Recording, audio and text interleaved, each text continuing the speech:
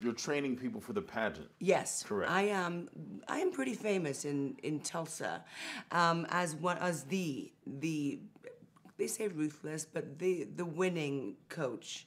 She can take a girl from anywhere and make her into a star. I heard Michael's been down here a couple. I spoke to him. He said he was coming, and then everybody said Yeah, he's been they all on set. came down. Yeah, they all came down on set, which is great. They love what they saw, and my kids come down because I hadn't seen them in a long. They've been in camp and they've been on their summer vacations, so I've been holding the fort here, you know, working woman. It was fun.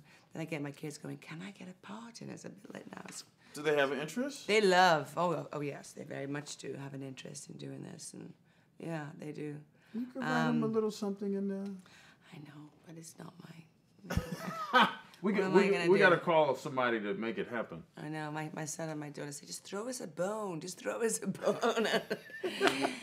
Finish your education and I'll Would you throw ever you do a bone. anything with the whole family?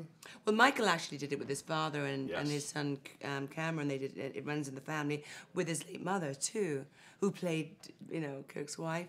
I don't know. I'd love to do something with them at some point, but we'll have to wait and see.